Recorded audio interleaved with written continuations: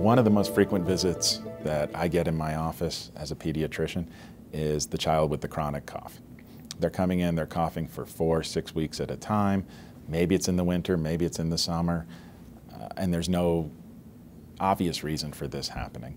And we kind of go through an algorithm in our head. Is it worse when they lie down? Is it is it the same when they're sitting up? Is it worse when they're exercising, when they're not exercising?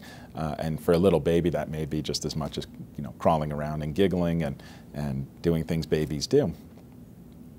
But when should you dig deeper and try to figure out what that chronic cough is?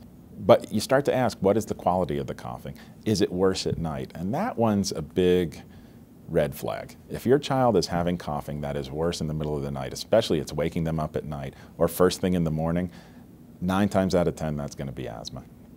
And quite frequently I hear from people, but my child's not wheezing. I don't hear any wheezing. Well, chronic coughing is just your child trying to pop open their small airways, and it's a sign of inflammation that it's happening at night.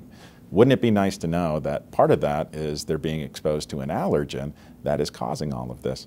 Yes, we're going to start throwing medications at you because that's what we do as doctors. But again, going back to the more information we have, the more effective we're going to be at treating your child's allergies or asthma. And it may be that they're allergic to something, and there is tons of evidence that if we are very effective at just controlling the allergies, you may not need any asthma medications. If we can reduce a low level of inflammation that is going on at all times, we can reduce the amount of medicine we're giving you. Maybe we can get away with a lower dose of inhaled steroids. Maybe you don't need the inhaled steroids and the leukotriene inhibitors and multiple medications. We can reduce your albuterol intake, which is a really important one.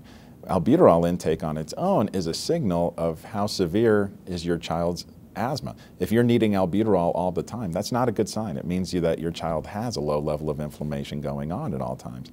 If your child's coughing at night severely, now maybe they can sleep through the night because you're avoiding those allergic triggers. So there's an awful lot of reasons to know what is the exact trigger that is causing your child's asthma.